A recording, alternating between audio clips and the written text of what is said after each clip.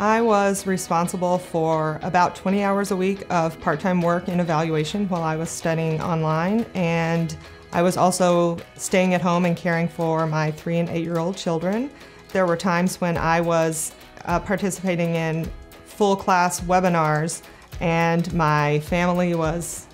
coming in and out of the frame behind me while I was video chatting with my classmates, and one of my instructors asked me to introduce my cat to the class, and I was able to balance all of this by being able to study when I wanted to and when it was convenient for me. I feel like I know the instructors that I learned from, and I feel like I know the people that I dealt with throughout my experience there, and it didn't feel like a remote experience. I felt like I was part of the university.